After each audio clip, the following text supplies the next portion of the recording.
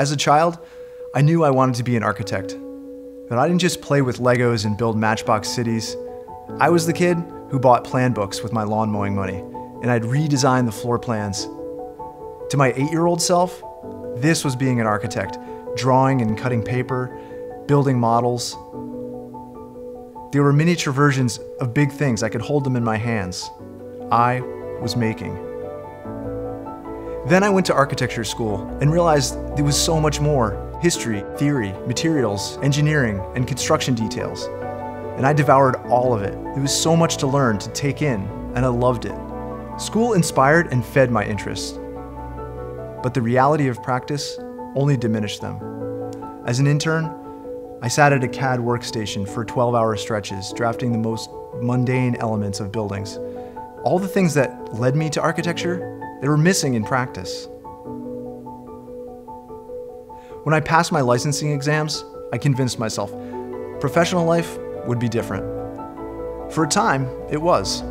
As I went to work for a small residential firm, there were interesting clients and projects, beautiful locations, and larger budgets to work with.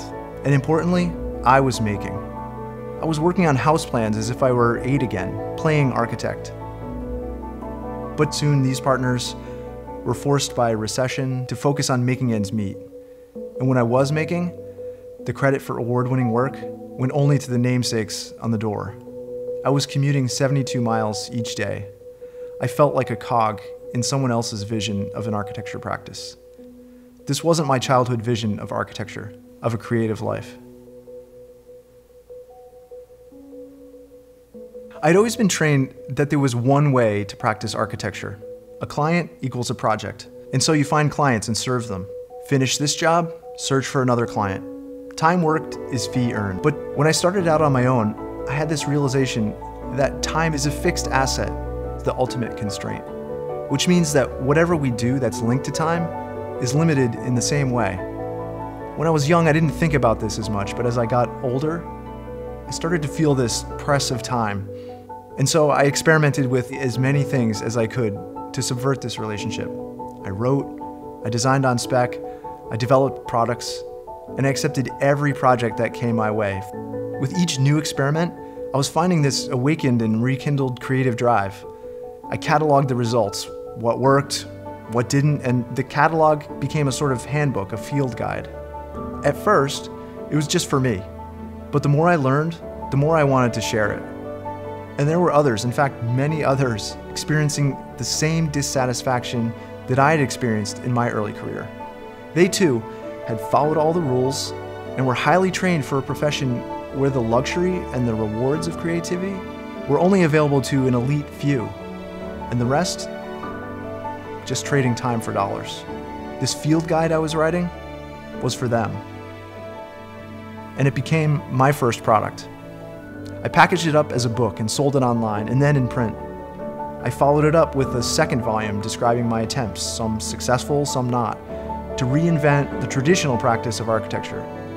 Each new product became a small revenue stream.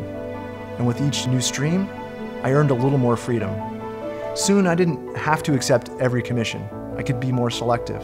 I had the freedom to pursue interests like filmmaking and video editing and to use these new skills to create more products.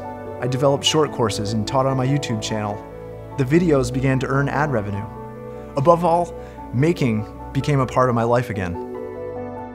When I decided to build the studio, it was simply a place for me to make and manage that was separate from domestic life. But like any creative work, in the design process it became much more. It became the avatar for the life I was designing, the one I was trying to figure out. I needed it to validate the choices I made, to prove that I could support my family doing something creative, doing what I loved, making. So I set out to construct a simple monument to my design philosophies and aesthetics. I envisioned the project as I had everything else, a series of experiments in new construction techniques, the use of humble materials, a place to test new details. It had to be small, so an experiment in changeable and multi-use space. More than just a work of architecture, I wanted it to serve as an educational tool, for clients to understand and experience my work, but also for students and viewers online. It became a workshop for sharing the process behind the making. Drawing inspiration from simple farm buildings, its form is an archetypal barn, which historically served many functions and created a large sheltering space with little money. In a barn, everything has a purpose, and its means of construction, the way it's put together, the hand of the maker is present, plain to see. The materials were chosen for durability, but also to show how humble, inexpensive resources can feel tailored and precious. The large glazed areas are for sketching on with chalkboard pens.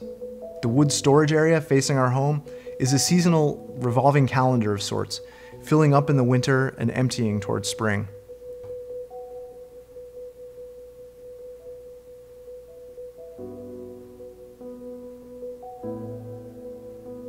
There's a quote by the author Annie Dillard that stuck with me. She says, "How we spend our days is, of course, how we spend our lives."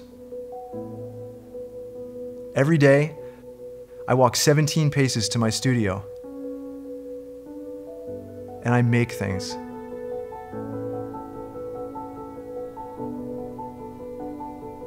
In the morning, it's writing, video scripting, recording, drawing, sketching.